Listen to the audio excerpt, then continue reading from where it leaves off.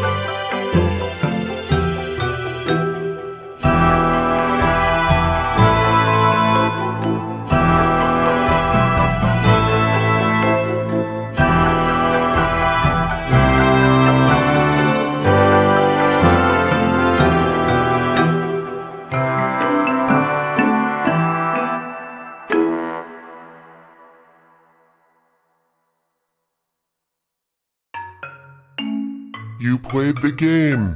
I knew you would. It took me a while, but I finally found your stone. You mean those? These stones are great. When you are done throwing them, you can eat them.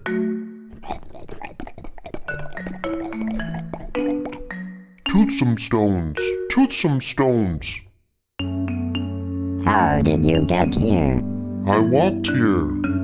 You walked here? I walked here. This is the same world. The same world? What other world is there? Was it a long walk from where I last saw you? Not for me.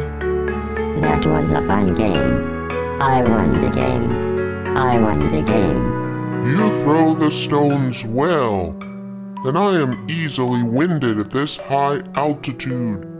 Who are you? I am Caveman. Who are you? I am Little King John. You are Little King John? I am Little King John. Where is Big King John? Stop. Stop. Stop speaking nonsense. This place was built as a last stand against the Great Deluge.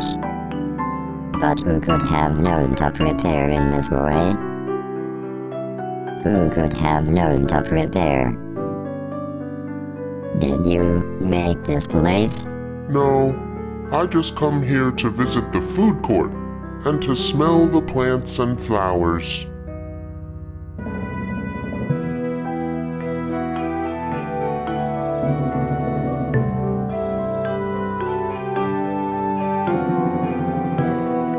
This is a remarkable place. It was built as the last stand against the forces of the waters.